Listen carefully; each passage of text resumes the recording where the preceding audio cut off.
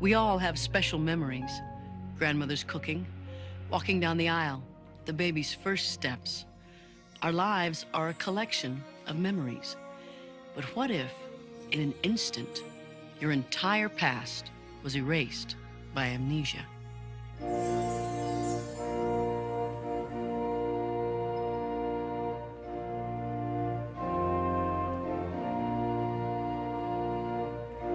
On September 21st, 1997, Barbara and John Sharp were married. And although they had already been married to each other for 18 years, they each felt they were marrying totally different people. Why this unusual marriage felt like it was happening for the first time is a story that proves love can endure the most profound changes. And it all began one terrifying night 8 years ago.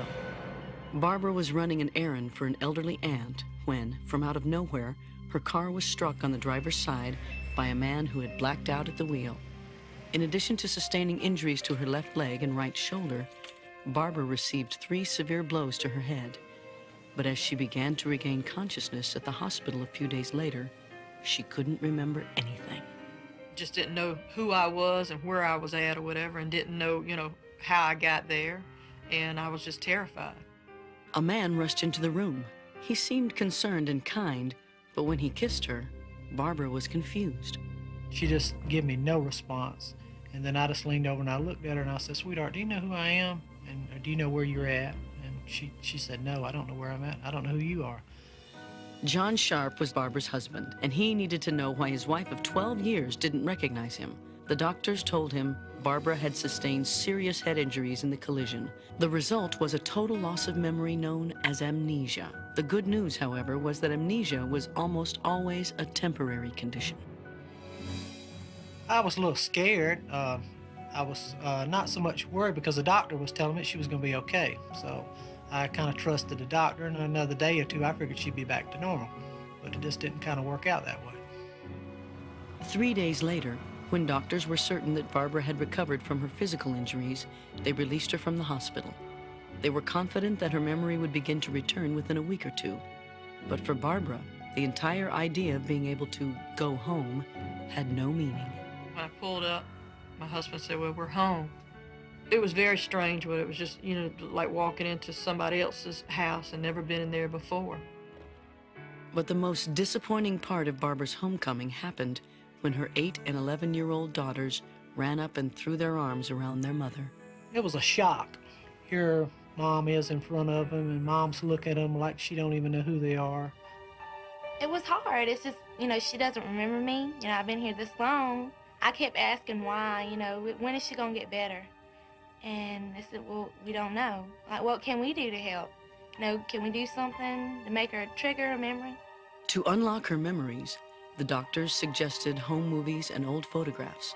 John and the girls tried. Everybody said they looked like twins. And Tabitha, with her big glasses like you used to wear, said they looked like you. My kids would bring me the photo albums, and they said, "Well, Mama, here, this is one of the pictures of me and you together." And I said, "Well, yeah, that's pretty or whatever," but it didn't mean anything to me. Her mother and father, brothers and sisters, old friends. Barbara recognized no one who came to see her. What was worse, she had lost more than her past. She couldn't remember how to read or write or cook. Unable to care for herself, she was now completely dependent on a man who was, in essence, a total stranger. He had to pretty much introduce me to everything. He married a wife, but ended up, I think it was 11 or 12 years later or whatever, ended up having another child.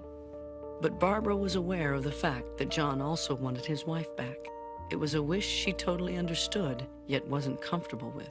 I think she had to learn to accept me being in the house and being a person that was around her all the time. I was taking care of her. And she saw that I was affectionate and I cared for her and I was concerned about her. And I think she could tell that. Despite John's loving care, Barbara felt overwhelming grief. For an entire year, she did little more than lie in bed and watch TV. Doctors could no longer give any assurances that she would ever regain her memory. Then after the first year, we got her involved in a vocational rehabilitation program. And they started teaching her new skills, got her out of the house. For Barbara, vocational rehabilitation proved to be more than a turning point. It was a journey of discovery. In the past, she had managed a restaurant. Now, she had a talent for working with her hands. She taught herself how to upholster, fix cars, and hang wallpaper. Along with new skills, a new identity emerged. I always called Barbara number one was the person before the accident. I consider myself Barbara number two. And I imagine there's a lot of things that I'm different with, and there might be a lot of things that I'm still the same.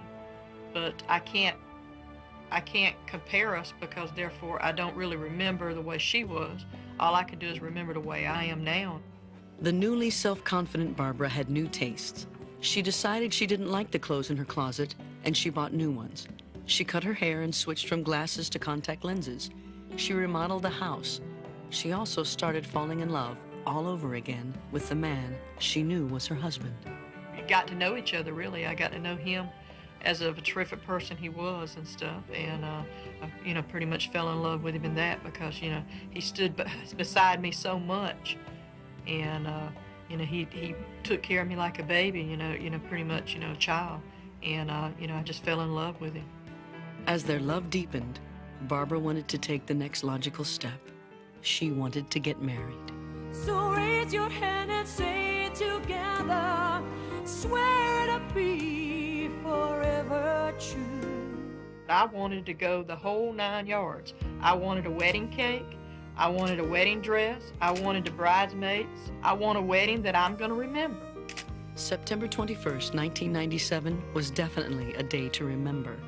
One day before their 18th anniversary, with their daughters looking on, Barbara and John renewed their vows. I pronounce that they are man and wife, in the name of the Father, the Son, and the Holy Ghost. You are for me, I am for you. I felt that he was my hero, so to speak, because he had the option to leave me when this was going on, and I wouldn't have known anything about it because he could have walked out of the hospital and said, well, hey, I don't want it, I can't handle it and stuff like that, but yet he stuck by me. Really, I love him to death, and each day I love him even more. You take those wedding vows if you're truly ready to get married. If that's truly the right person, then no matter what happens, I think you can work through it some kind of way. I had to accept her for the way she was, but then also she had to accept us. She put a lot of faith and trust in us. I love her to death. Today, after 8 years, Barbara still has no memories from before the accident. But every day with her family, she is making new memories. It took a lot of hard work and love to bring us out. If you'd seen us, 8 years ago, you'd say, there's no hope for that family. But now, by the grace of God, there's a lot of hope for us. Coming up. Then after the first year, we got her involved in a vocational rehabilitation program. And they started teaching her new skills, got her out of the house. For Barbara, vocational rehabilitation proved to be more than a turning point. It was a journey of discovery. In the past, she had managed a restaurant. Now, she had a talent for working with her hands. She taught herself how to upholster, fix cars, and hang wallpaper. Along with new skills, a new identity emerged. I always called Barbara number one was the person before the accident. I consider myself Barbara number two. And I imagine there's a lot of things that I'm different with, and there might be a lot of things that I'm still the same. But I can't compare us because therefore I don't really remember the way she was. All I can do is remember the way I am now. The newly self-confident Barbara had new tastes. She decided she didn't like the clothes in her closet, and she bought new ones. She cut her hair and switched from glasses to contact lenses. She remodeled the house. She also started falling in love all over again with the man she knew was her husband. We got to know each other, really. I got to know him as a terrific... As she began to regain consciousness at the hospital a few days later, she couldn't remember anything. Just didn't know who I was and where I was at or whatever, and didn't know, how I got there, and I was just terrified. A man rushed into the room. He seemed concerned and kind, but when he kissed her, Barbara was confused. She just gave me no response. And then I just leaned over and I looked at her and I said, "Sweetheart, do you know who I am? And do you know where you're at?" And she said, "No, I don't know where I'm at. I don't know who you are." John Sharp was Barbara's husband, and he needed to know why his wife of 12 years didn't recognize him. The doctors told him Barbara had sustained serious head injuries in the collision. The result was a total loss of memory known as amnesia. The good news, however, was that amnesia was almost always a temporary condition. I was a little scared. I was not so much worried because the doctor was telling me she was going to be okay. So I kind of trusted the doctor, and another day or two, I figured she'd be back to normal. But it just didn't kind of work out that way. 3 days later, when doctors were certain that Barbara had recovered from her physical injuries, they released her from the hospital. They were confident that her memory would begin. We all have special memories. Grandmother's cooking, walking down the aisle, the baby's first steps. Our lives are a collection of memories. But what if, in an instant, your entire past was erased by amnesia?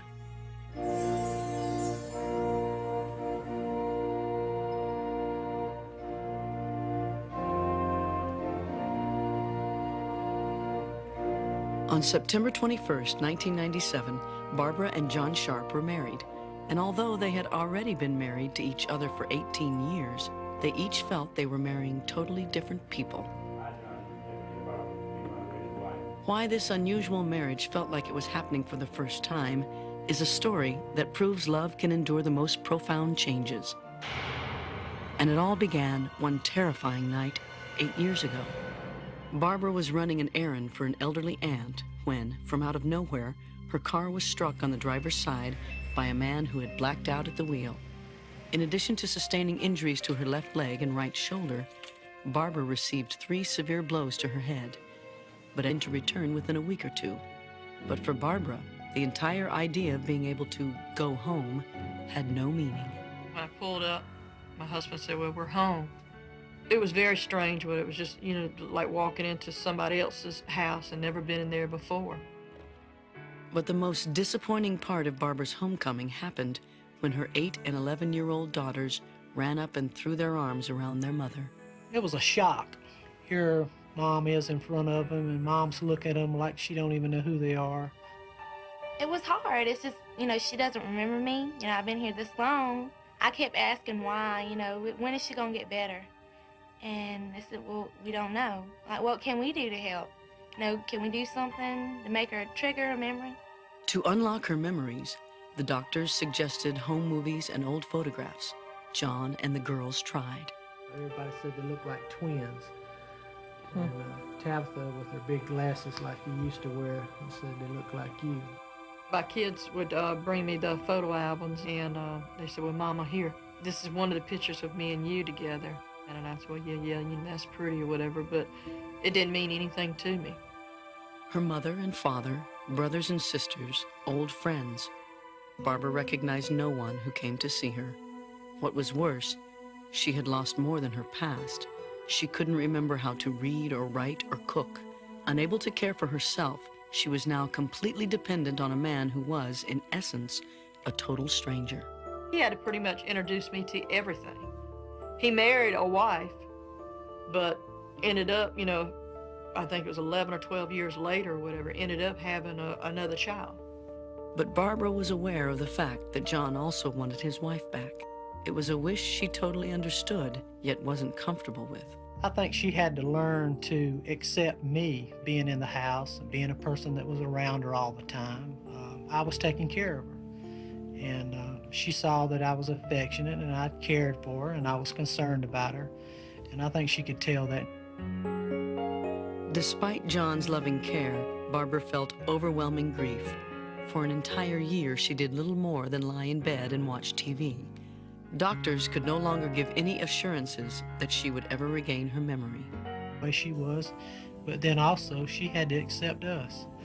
She put a lot of faith and trust in us. I love her to death. Today, after 8 years, Barbara still has no memories from before the accident. But every day with her family, she is making new memories. It took a lot of hard work and love to bring us out.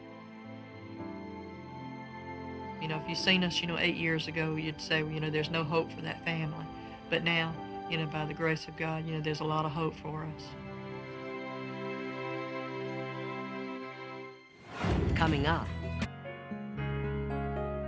And after the first year, we got her involved in a vocational rehabilitation program. And they started teaching her new skills, got her out of the house. For Barbara, vocational rehabilitation proved to be more than a turning point. It was a journey of discovery. In the past, she had managed a restaurant. Now, she had a talent for working with her hands. She taught herself how to upholster, fix cars, and hang wallpaper. Along with new skills, a new identity emerged. I always called Barbara number 1 was the person before the accident. I consider myself Barbara number 2. And I imagine there's a lot of things that I'm different with, and there might be a lot of things that I'm still the same. But I can't compare us because therefore I don't really remember the way she was. All I can do is remember the way I am now. The newly self-confident Barbara had new tastes. She decided she didn't like the clothes in her closet, and she bought new ones. She cut her hair and switched from glasses to contact lenses. She remodeled the house. She also started falling in love all over again with the man she knew was her husband. We got to know each other, really. I got to know him as a terrific... As she began to regain consciousness at the hospital a few days later, she couldn't remember anything. Just didn't know who I was and where I was at or whatever, and didn't know, how I got there, and I was just terrified. A man rushed into the room. He seemed concerned and kind, but when he kissed her, Barbara was confused. She just gave me no response.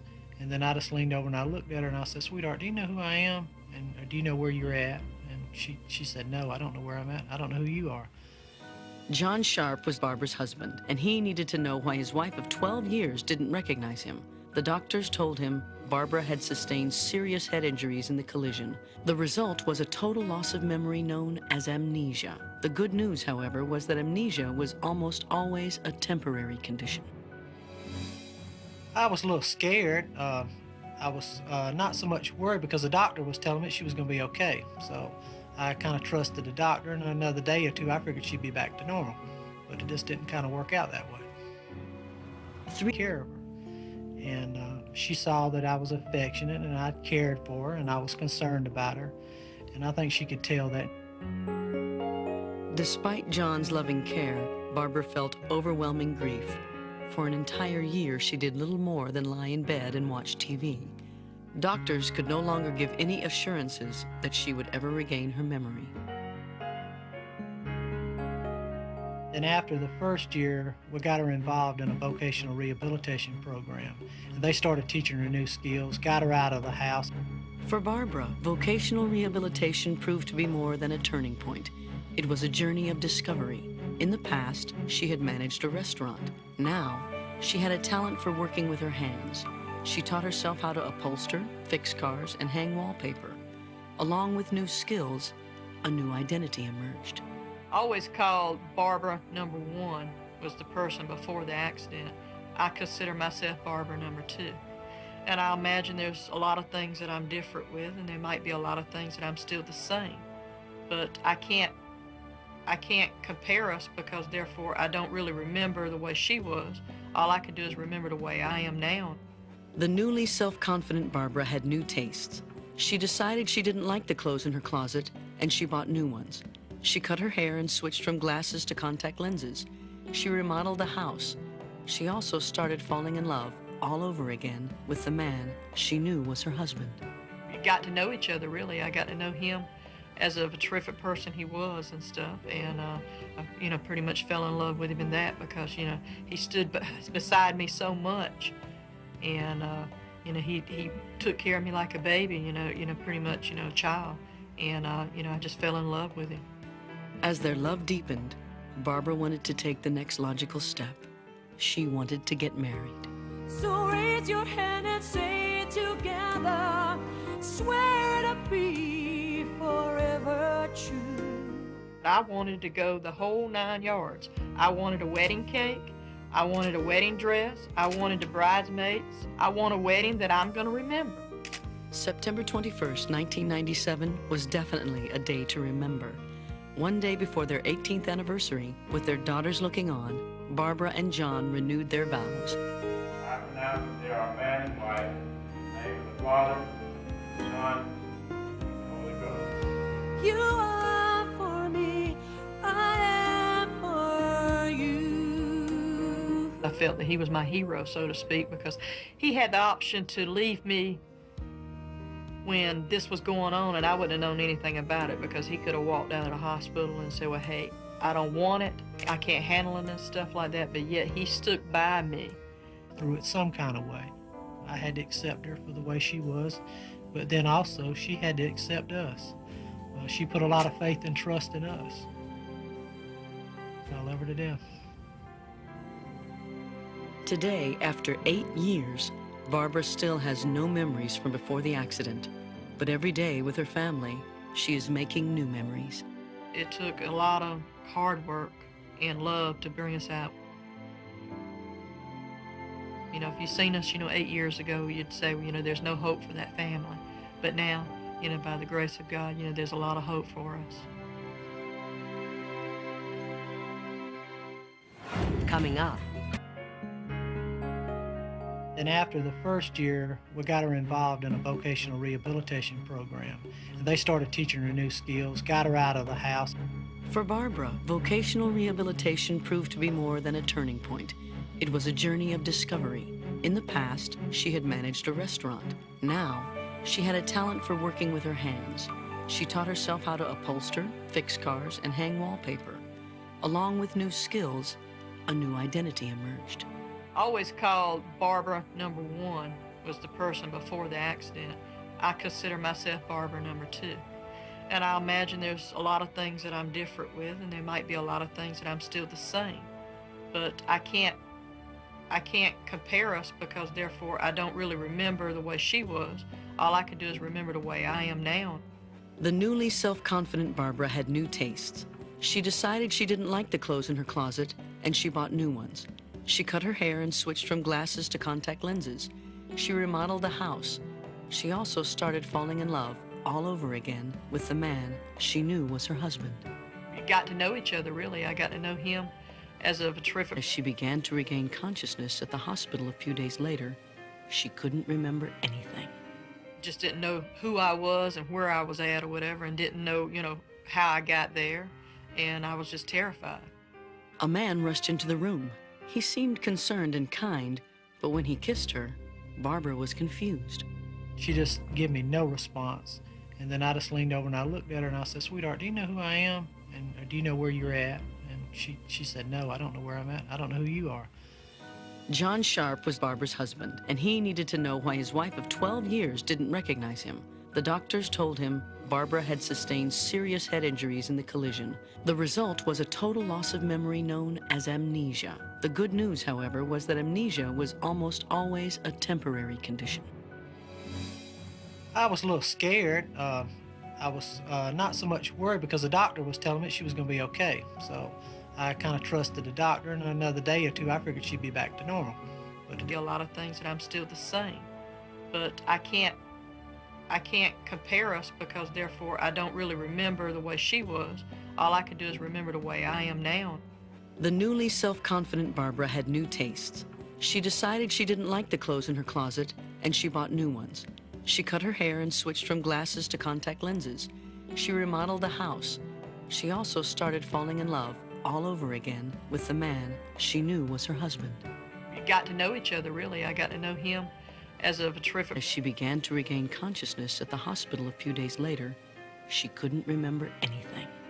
Just didn't know who I was and where I was at or whatever, and didn't know, how I got there, and I was just terrified. A man rushed into the room.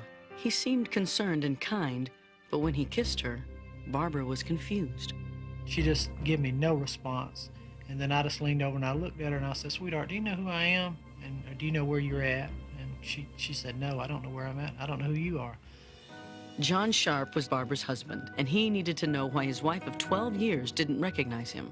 The doctors told him Barbara had sustained serious head injuries in the collision. The result was a total loss of memory known as amnesia. The good news, however, was that amnesia was almost always a temporary condition.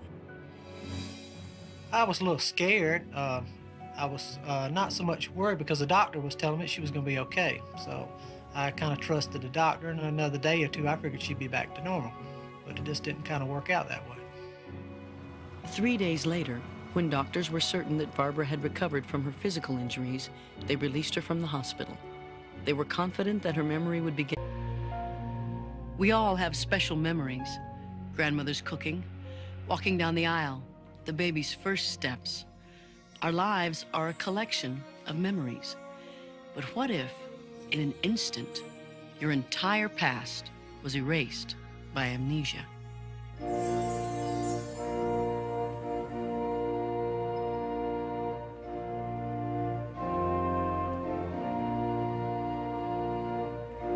On September 21st, 1997, Barbara and John Sharp were married. And although they had already been married to each other for 18 years, they each felt they were marrying totally different people. Why this unusual marriage felt like it was happening for the first time is a story that proves love can endure the most profound changes. And it all began one terrifying night 8 years ago. Barbara was running an errand for an elderly aunt when, from out of nowhere, her car was struck on the driver's side by a man who had blacked out at the wheel. In addition to sustaining injuries to her left leg and right shoulder, Barbara received 3 severe blows to her head.